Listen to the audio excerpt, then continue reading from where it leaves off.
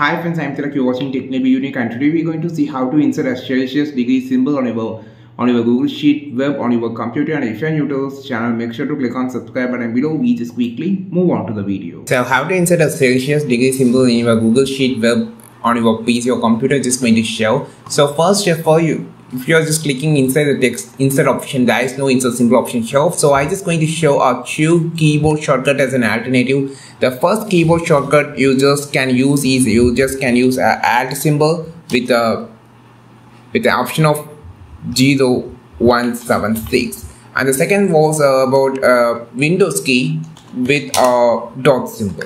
Okay, so just going to show. So first of all, just going to type C in the caps, so you can have a cap lock and just type it as C degree Celsius.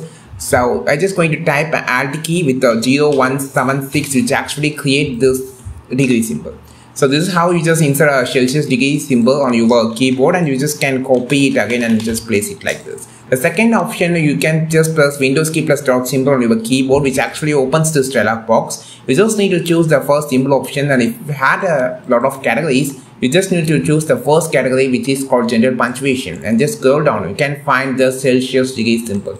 These are the two ways that you can just insert a Celsius degree symbol on your Google Sheet web on the computer. I think this video helped you a lot. Like this video, share this video, subscribe this channel. We will meet our next video with the super valuable content. This is Tilak signing off from TechNavy Unique. Have a wonderful day.